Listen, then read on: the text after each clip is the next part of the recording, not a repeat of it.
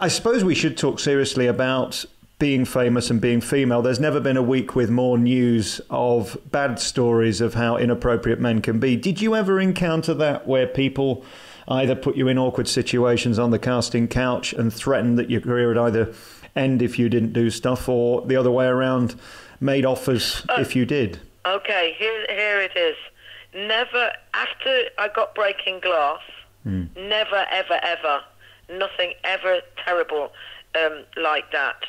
And probably because, you know, the people involved, the people involved in Breaking Glass, it was a woman producer and her partner who was masculine, male, right. And the director, Brian Gibson, was just my best friend for years.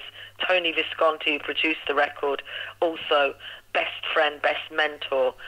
And because I came in at that level, I suppose people didn't mess with me. And when we went to Hollywood, not a problem. You know, I got a contract with Paramount because of Breaking Glass. So everybody was very respectful. But before that time, before I cut through, I went years before fame. Before that, I was a dancer in Beirut, and I was a dancer in Japan. And when I finished doing that tour of duty, I was sent to possibly be one of the Benny Hill girls, okay? Wow. And I went for my meet-up at his flat, and that was really pickled with a whole bunch of innuendo from him, saying, you know, well, this girl, these are one of my girls, and he kept showing me pictures of all his sexy girls that worked with him and how they looked after him. And eventually he said to me, well, I need to know, will you look after me too? And then as I was trying to leave, he tried to snog me. Will you look after me as a euphemism for in the bedroom, for sex, I presume? Yeah, sexual favours. And I just thought, you dirty old man. And when he tried to kiss me, and it wasn't like lick a kiss on the cheek like we do in France, it was like, you know, a gobby kiss, I just pushed him away, and as I left his apartment, I knew I hadn't got the job.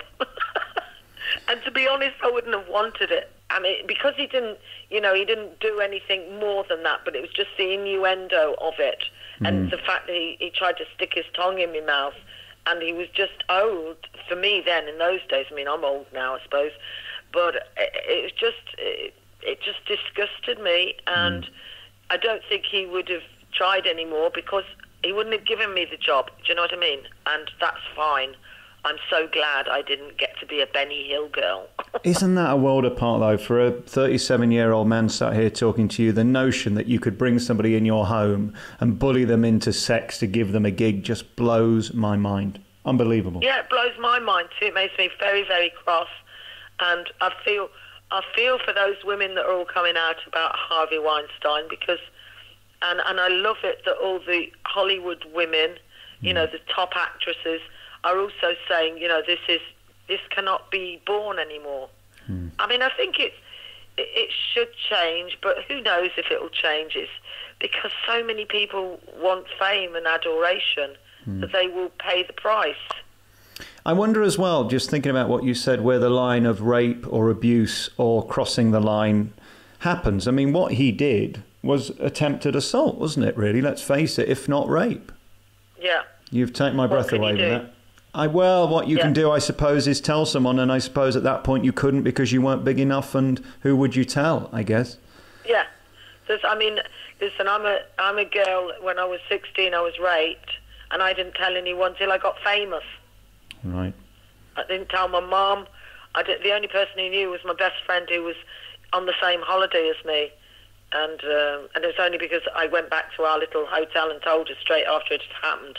But no, I didn't tell a soul, because I thought it was my fault, I was culpable, and that's how it is, and that's how the psyche of rape and abuse works. You always feel it's your fault. How old were you when the Benny Hill thing happened? That can't have been much later, can it? I think I was about 21, because it was after I'd come back from being a dancer in Beirut. And do you ever get over it? Do you ever recover from anything like that, or are you? I think you recover. I think you recover once you talk about it, actually. Right. I think a lot of things, I mean, that's why, what's-his-face, you know, a wonderful man in South Africa, Nelson Mandela, that's why I think his idea of reconciliation is a good thing. And not, you know, not that I would want to reconcile with my rapist, for example, but the talking of something when people have done terrible ills or have had terrible ills done to them, to talk is such an important thing, and it can clean you. You know, I think you can talk about it too much, and then it's like, oh, for God's sakes, I can't talk about this anymore. I feel sickened by it.